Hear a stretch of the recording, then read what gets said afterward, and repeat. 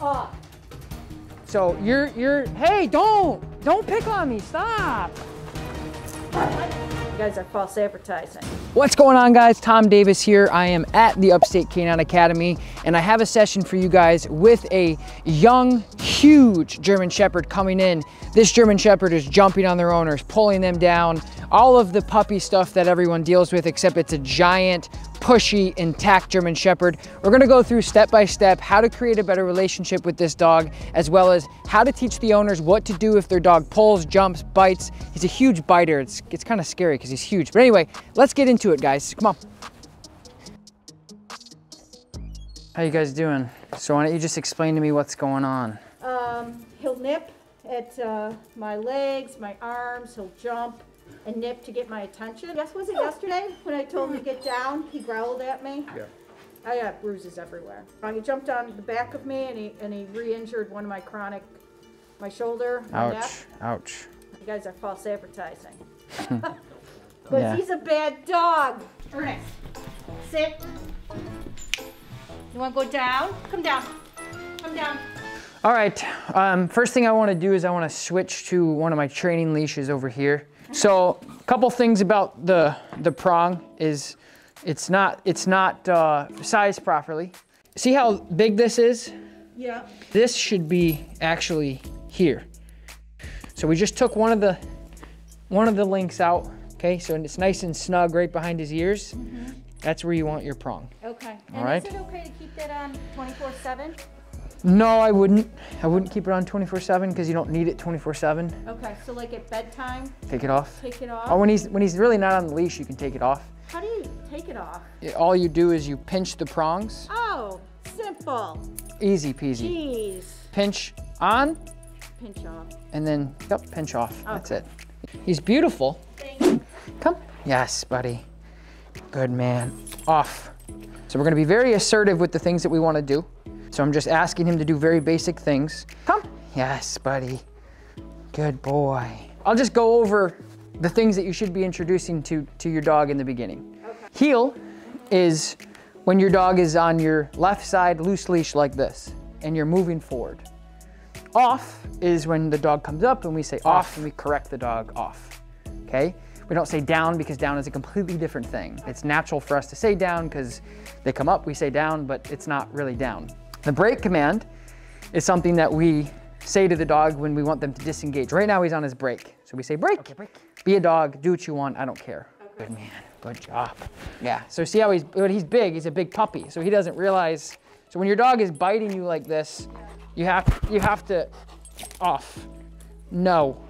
You have to assertively tell him like that's inappropriate. He's biting me and then I correct him and I say, no, don't.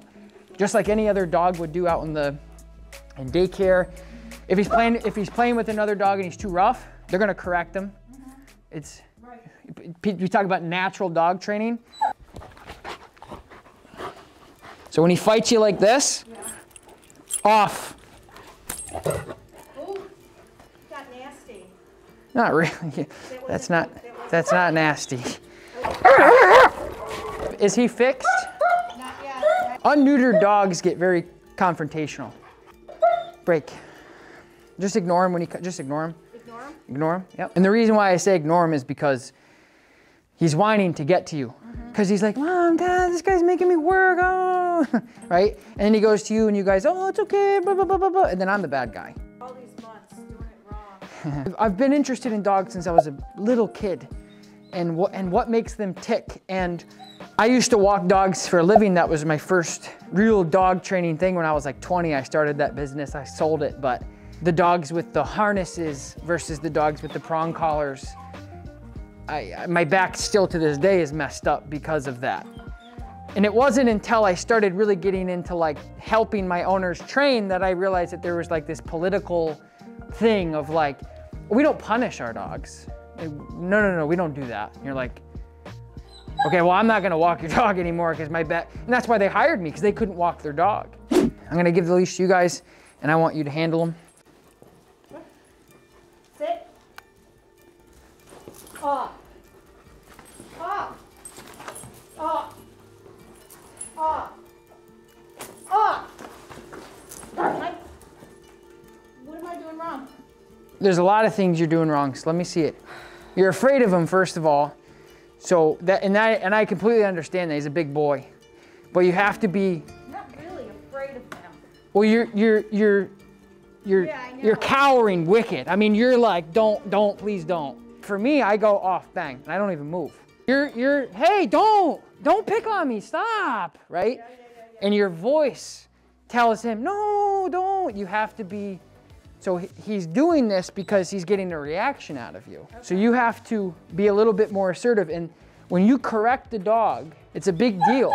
You have to be very precise when you correct him. And you also have to reward him when he does something good. Do you think we've screwed him up?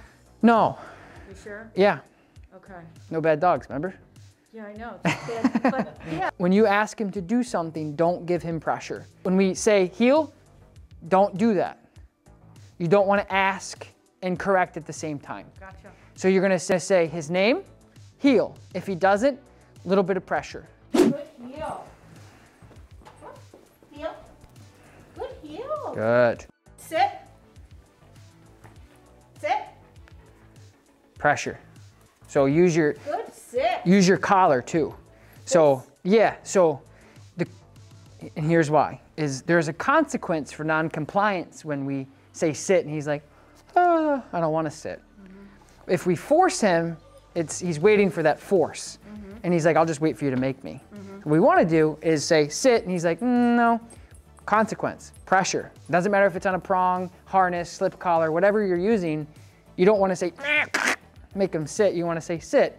No, okay, pressure. Because he's literally just saying, I'm not listening to you. Mm-hmm. So heel him back this way and let's do that sit again. Good. Slow down a little bit and just ask him to sit. Ernest, sit. Pressure up on your leash. Sit. Good. Good sit. There you go. I mean, you guys have a lot of work to do, but work on everything and remember to help each other out and making sure you're communicating properly and be firm.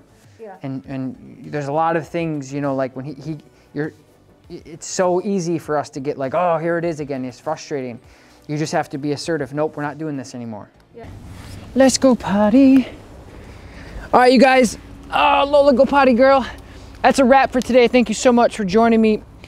I appreciate you guys watching, but also I hope you learned something. This was like a really pushy dog, and the owners are they now have the ability and the skill sets and the knowledge and the know-how to understand what to do, how to do things to progress. So we're certainly not trained and fully out of the woods, but it's definitely better than where they were. Thank you guys for watching. Do me a favor, like this video, subscribe to my channel. We put videos out like this every single week. I will talk to you next time. Peace.